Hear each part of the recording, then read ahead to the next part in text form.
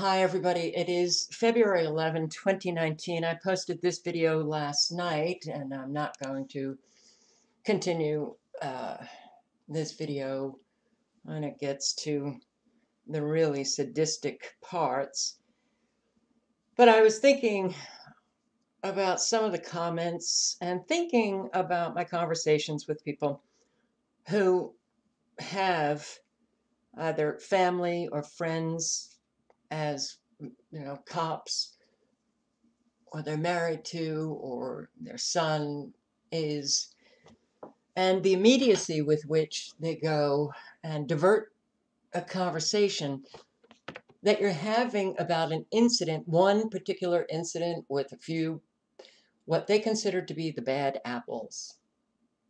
They immediately go to, most are good, but there are a few bad apples. If what they said was true, we would not be living this reality. If it was true that on the whole, most cops were good, we would be living a very different reality. So how did we get here when we have been seeing with seeing increasingly these cops who are so out of control? Clearly, they feel they can get away with anything. And this video is going to be focusing on policing for profit, civil asset forfeiture laws in states, stealing, literally stealing money, homes, cars, property, any TVs, anything they can get their hands on that is worth something. The police all over the country are stealing.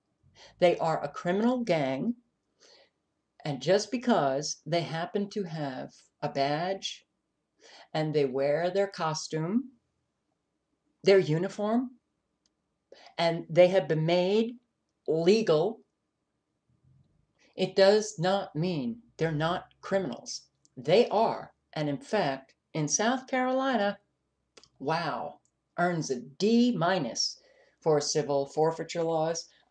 There was a 2-year investigation done by reporters of the Greenfield News and Independent Daily Mail.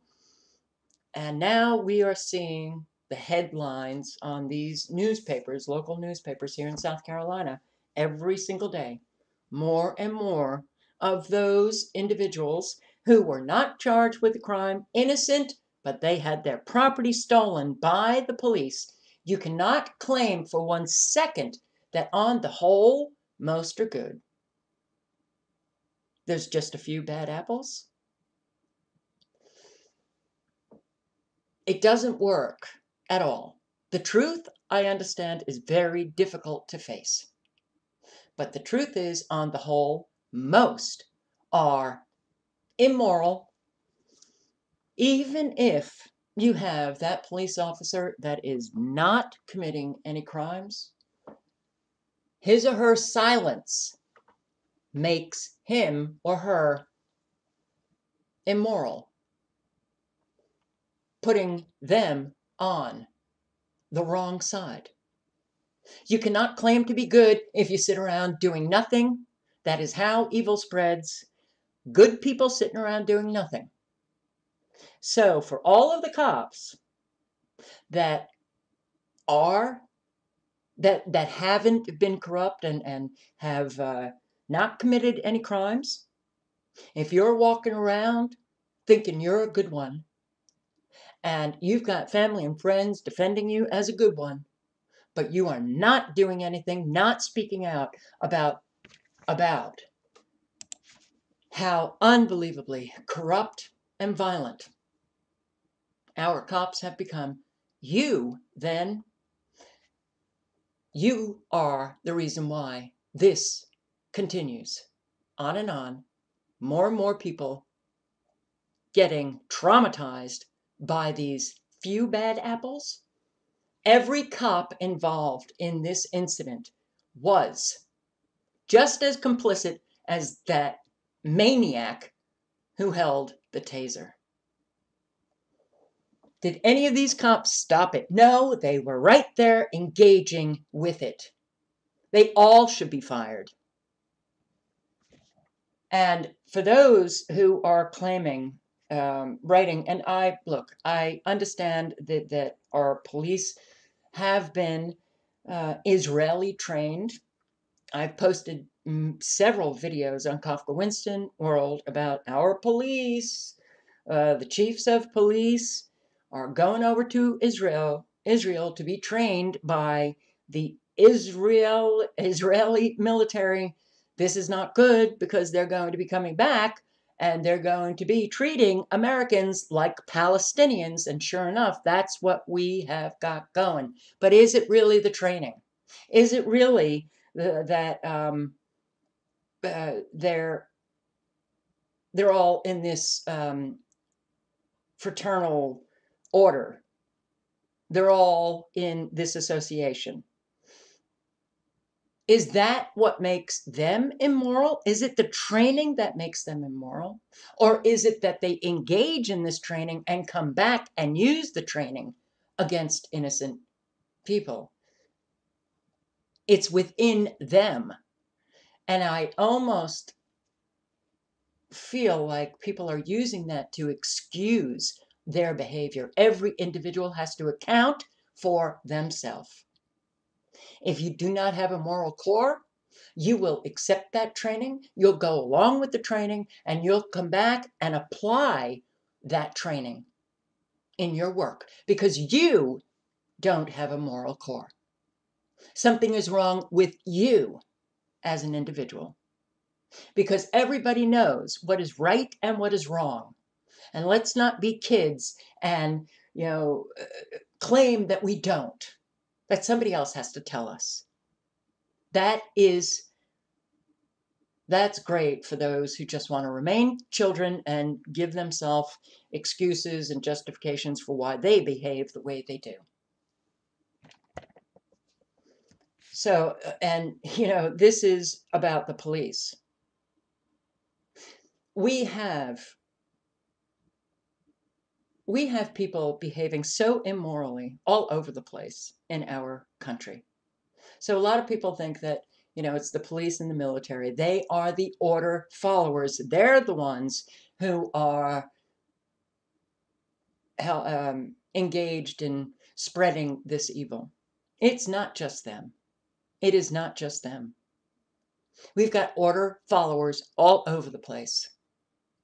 We have Americans who have so little courage and strength within their own individual self that, well, they've just got to go along to get along. And they never speak up about all of the wrongs that they see, all of the immorality that they see.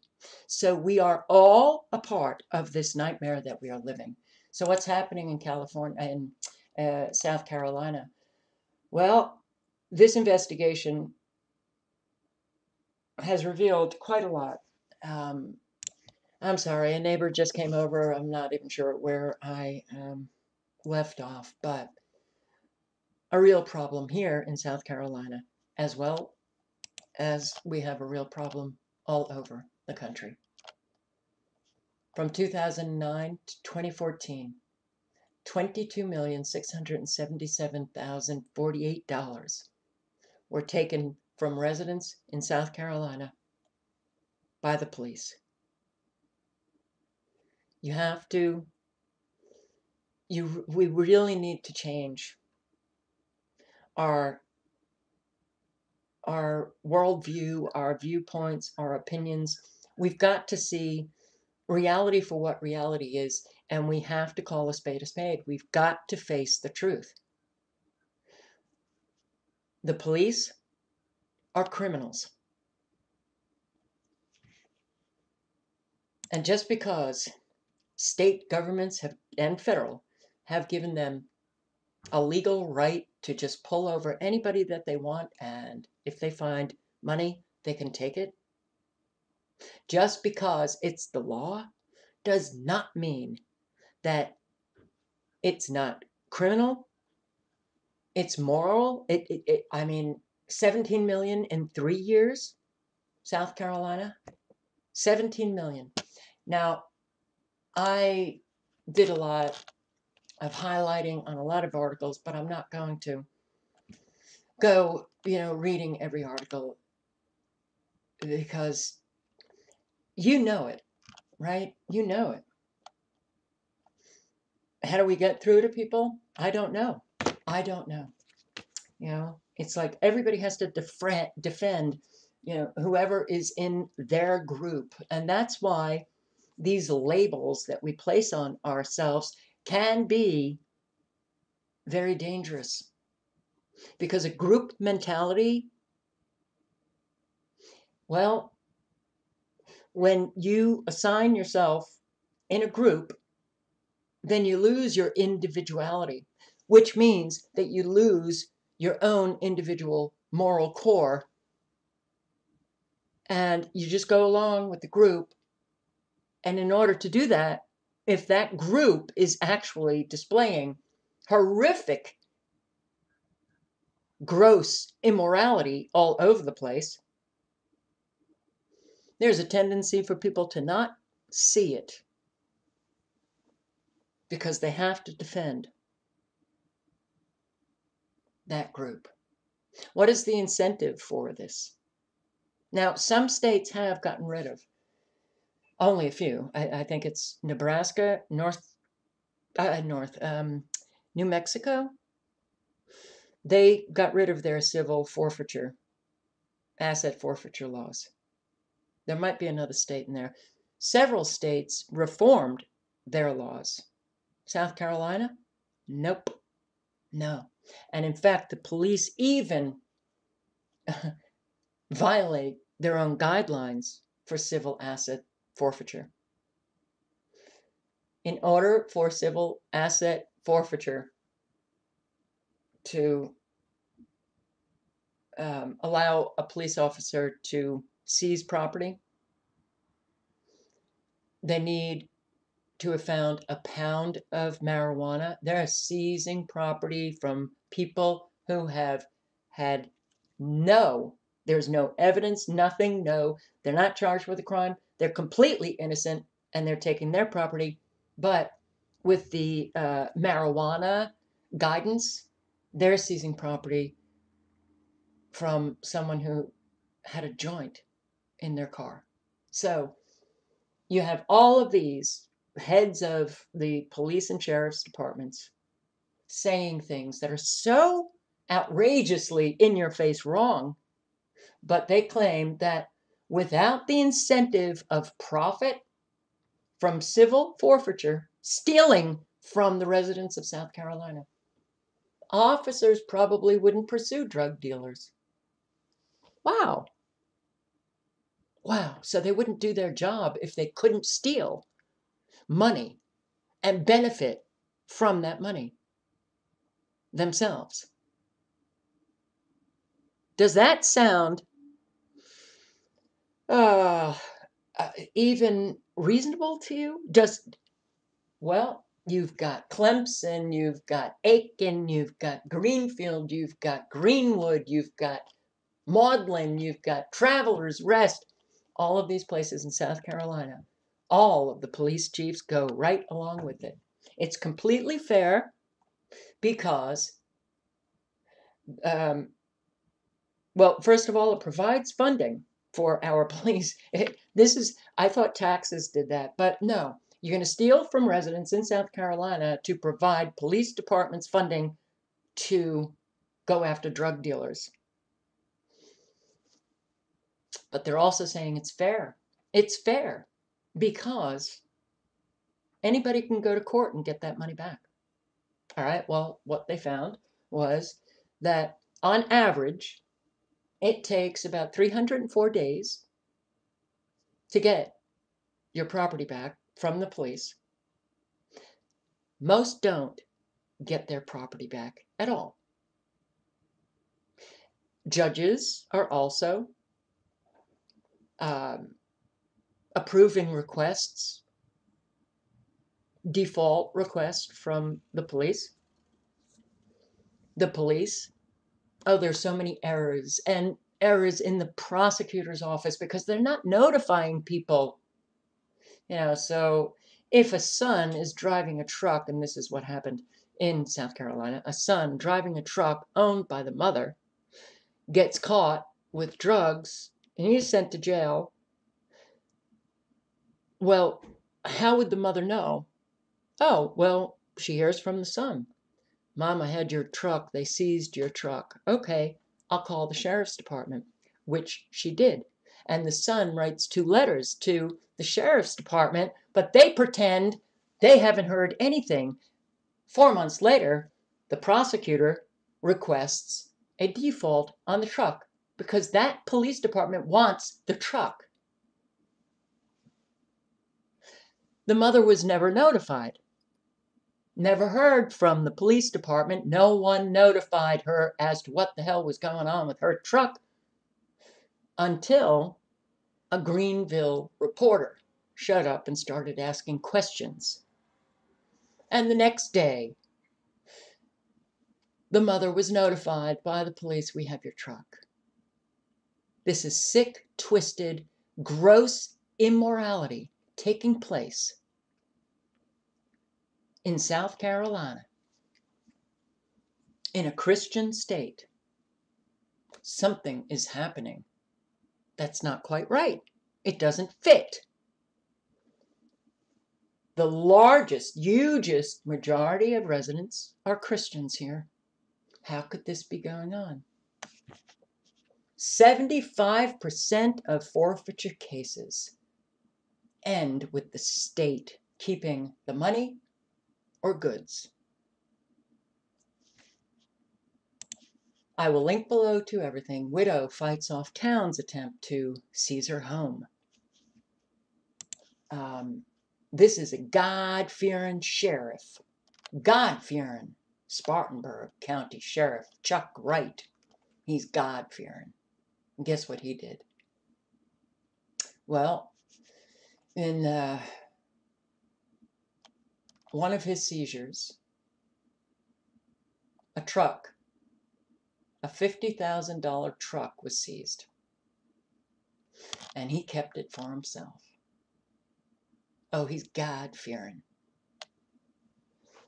Kept it for himself, but he went a little further. That cash that they seize goes into a general fund. He took $20,000 out of that fund to pay off the truck and uses it as his own. Oh, it's modified, with all of the police, equipment and the sirens. And he loves that truck. Oh, it's real fast. Do you understand that it doesn't matter how you're trained? It doesn't matter what your position is. It does not matter if you're black or white or any other color. It doesn't matter what your religion is, whether you're a Jew or a Christian, Buddhist, atheist, does not matter. If you, that individual, if they don't have a moral sense about themselves, a moral core, they can call themselves anything. I'm Christian and I'm God-fearing and I'm going to steal from my base. Those people I'm supposed to be protecting, I'm going to steal from them. It doesn't matter. The individual has to do that work to develop their moral core. That's when you get the individual who says, I can't do this. It's immoral. I cannot do this. It's wrong. We don't have very many Americans who can do that.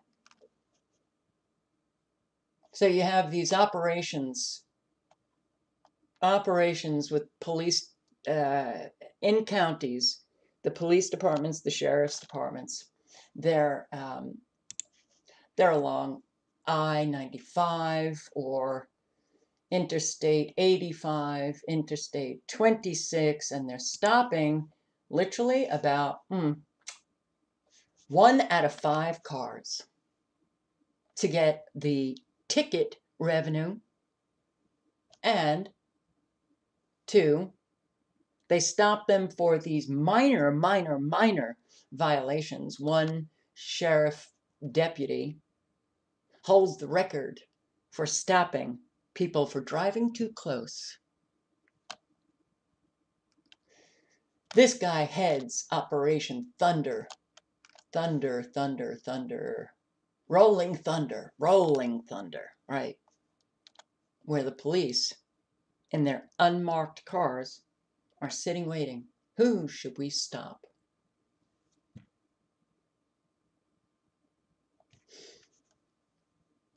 And a lot of people are actually afraid to fight for their property.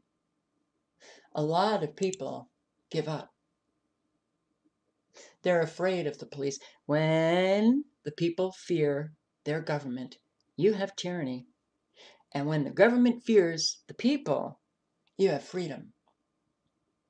We've got tyranny. This woman in her 80s. So all she got, her home. And that town wanted to seize it. The police wanted to seize her home. Why? Because they claimed that there was drug selling right here underneath this umbrella. So they were going to take this woman's home based on what they were claiming. And she was saying, no. She had no knowledge of drug dealing underneath this umbrella, but she knew that people at night were congregating on the street and down the street at stores selling drugs. Why should she be held responsible and have her home taken away from her? In order to fight to keep her home,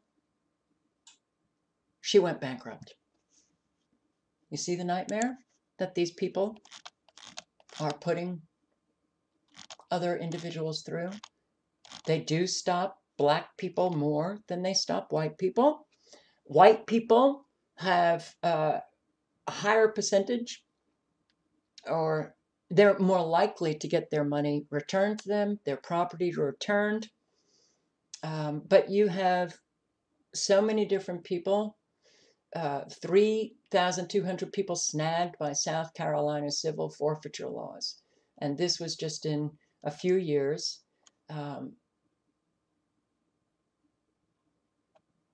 The cases, most are just not charged, but they keep the property. They do whatever they can to keep the property. This woman, it took her 20 years to get her property back. It was after her husband died. The police, the onus is on the individual. They have to prove that what was going on, they were not involved in any illegality, and they have to pay for attorneys.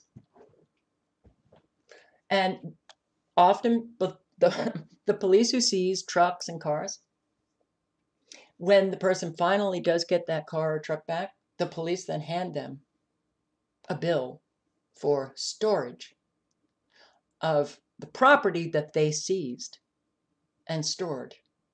So one individual in these stories had to pay $500 to a police department to get his car back when he fought and was found, his car was not involved in any drug trafficking. Here, had to pay $500 for storing his SUV for more than a half a year. And just to end the nightmare, he paid it.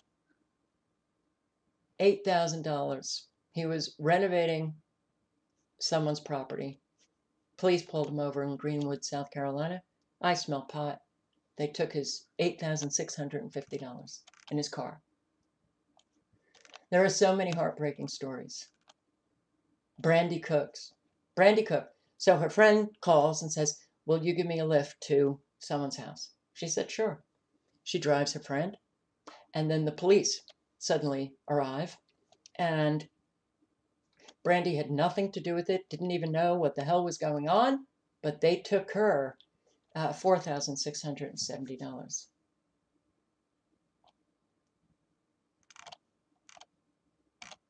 We have not police or peace officers anymore.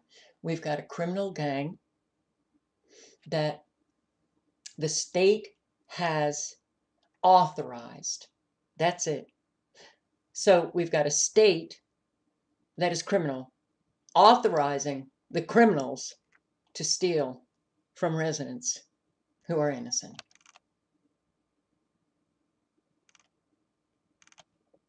Should this be going on? Of course not. Of course not. Be careful when you go to the post office or FedEx and you're sending money. Do not do what Ryan Hammer did in Greenville.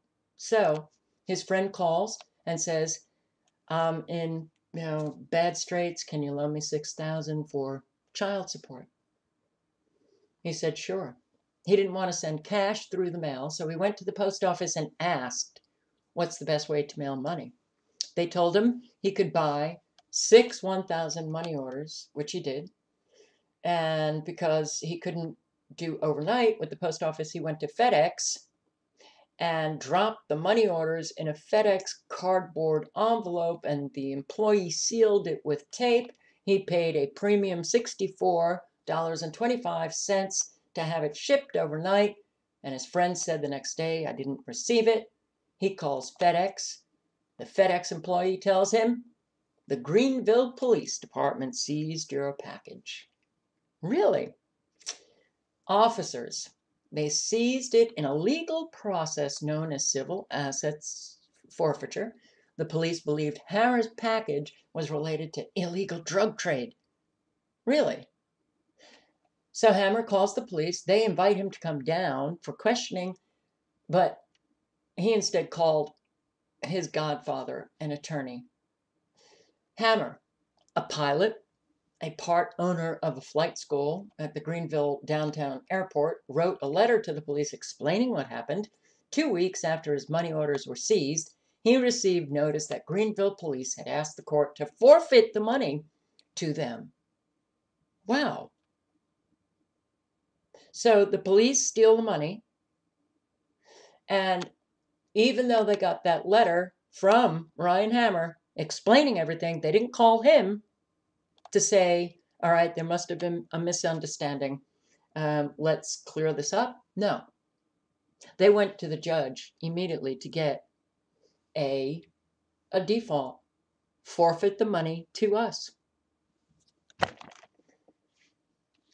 Records indicate that the Greenville police were working parcel interdiction at the FedEx facility, and this comes from the assistant solicitor, Sylvia Harrison.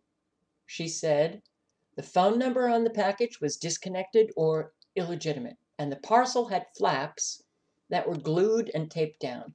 Once unwrapped, the package contained a coffee bag and a vacuumed sealed package with money orders totaling $6,000. It said in this record, public record filed by this solicitor, that the package was oversealed and padded with foam insulation to try to deter drug-sniffing dogs. The sender paid for the delivery in cash and used money orders to avoid a paper trail. But that's not what happened. Hammer had the receipts to prove it. They made up a story so that they could keep that $6,000. Fortunately, he had the receipts that showed he paid for it with a credit card.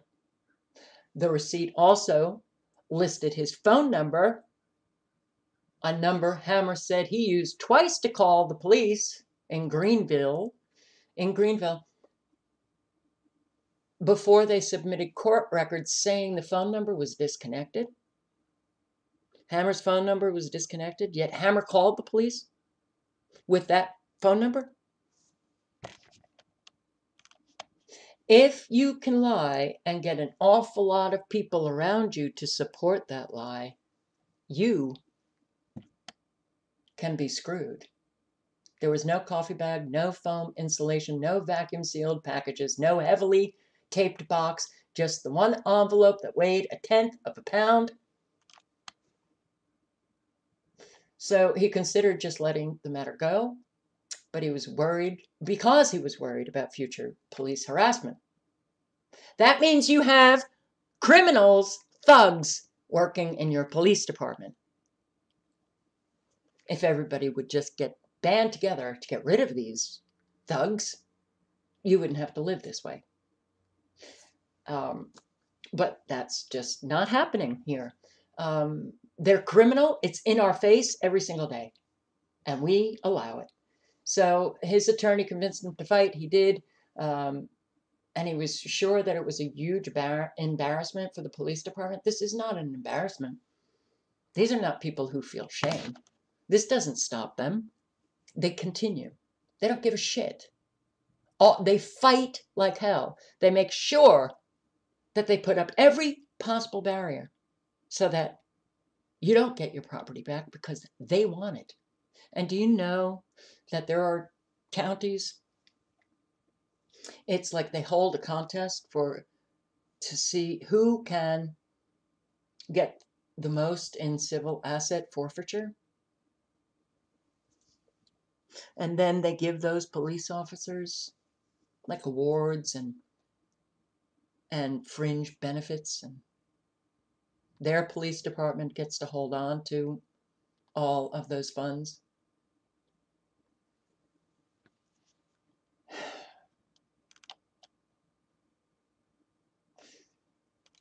Here we go again. Hammer had to pay attorney fees. So nobody's made whole. Nobody's made whole in this. So be careful how you're sending money. Be very careful. This, you can see all of the stories.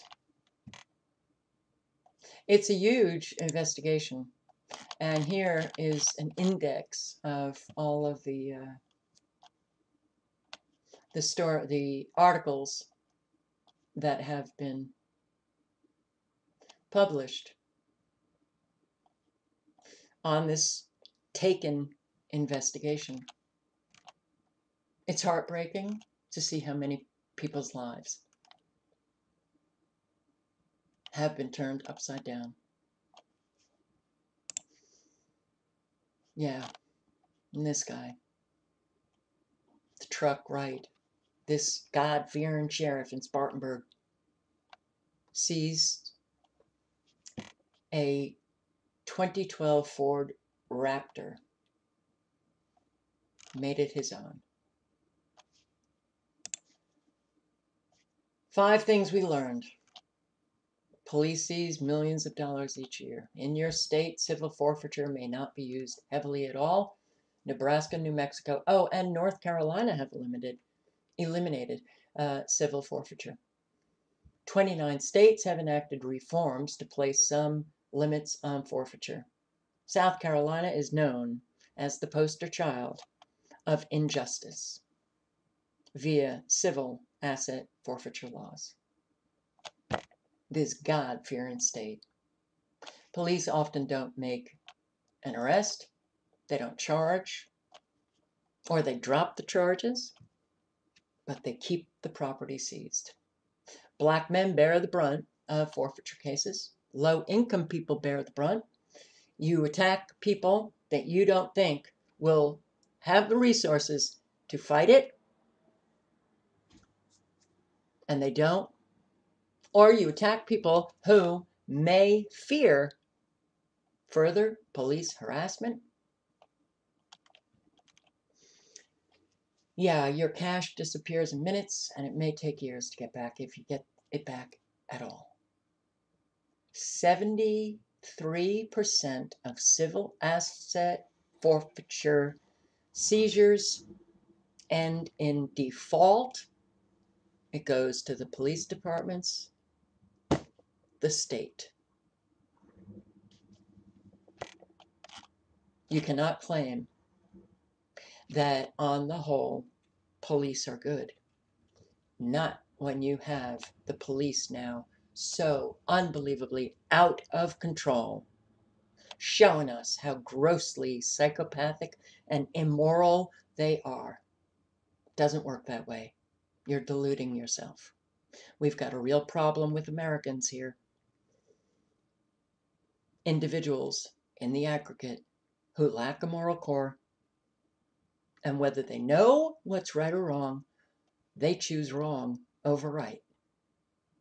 And the only way that we can ever get back any degree of sanity, morality in this country is for the individual to do the work necessary to develop that moral core to the point where it's guiding them.